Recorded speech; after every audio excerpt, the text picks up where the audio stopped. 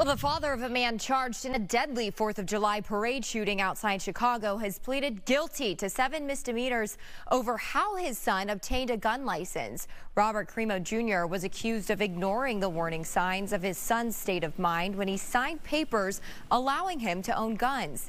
He entered the plea as his trial was about to start. The judge immediately sentenced him to 60 days in jail.